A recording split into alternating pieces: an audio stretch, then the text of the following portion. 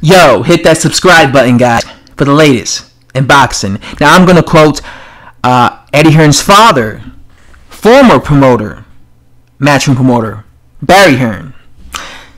I have a meeting with Anthony Joshua on Tuesday and with Eddie before Eddie goes off to New York. The decision is numbers. It's a numbers game, and it's nothing to do with boxing. It's purely to do with that's what you get if you fight Alexander Povetkin. That's what you get if you fight Jarrell Miller. That's what you get if you fight Deontay Wilder in England.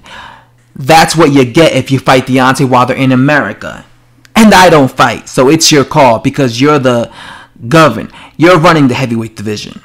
The Deontay Wilder fight, if I was Anthony Joshua, I'd be leaving that for a little while. Not because I'm worried about Deontay Wilder, but at this moment in time, maybe I'm looking at 500,000 to 600,000 pay-per-view buys. In a year done properly, I might be looking at 2 million, 2.5 million pay-per-view buys. That's his decision. No, I said to Anthony, if you had 6 months to live, I would say go and fight Deontay Wilder and take the most money. But if you're saying to me that you've got a legacy plan, then I'm saying let's capitalize on it properly.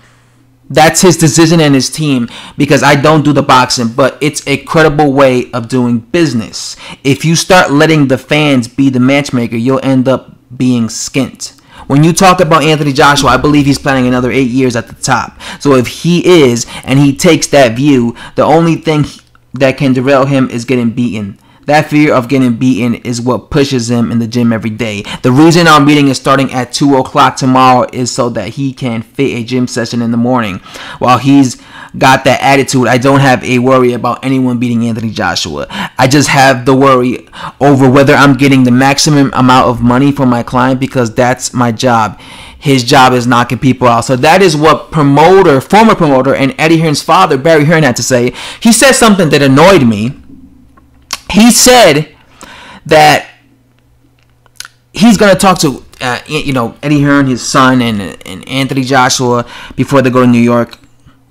And he said it's a numbers game. He said if he was Anthony Joshua, he would advise him to leave the Deontay Wilder fight for a little while.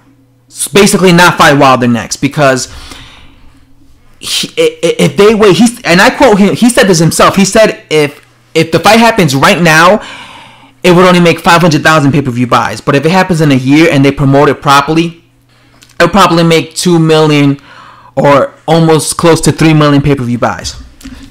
So once again, guys, as I said in the previous video, this is why I keep telling you this fight is not going to happen anytime soon. It's going to happen in like a year and a half, because even Eddie Hearn's father, Barry Hearn, is saying that he wants to wait a year. Barry Hearn is saying he wants to wait a fucking year so that he could promote properly Anthony Joshua, his fighter, in Deontay Wilder, so they make a lot of money. Like I said, boxing is a greedy sport. Barry Hearn is saying right now that if the fight were to happen right now, it'll only make 500,000 pay-per-view buys. He's greedy, so he wants it to make 2 million fucking pay-per-view buys. So that's why he wants to wait a whole fucking year for this fight to fucking happen. You know what I'm saying? Because he's gonna make some money out of it. Because obviously he is also runs Matchroom with his son Eddie Hearn. So, like I said, guys, all this, like I said, that's why you don't get mad at me when I say this fight's not gonna happen now. I'm not saying this because I don't want this fight to happen. I'm saying this because fighters are greedy, man. They're greedy, and I know they're greedy, man. And they're trying to milk it, and that's why this fight's not gonna happen. You heard it from the horse's mouth himself. Anyway, guys, I'm out, and thanks for watching.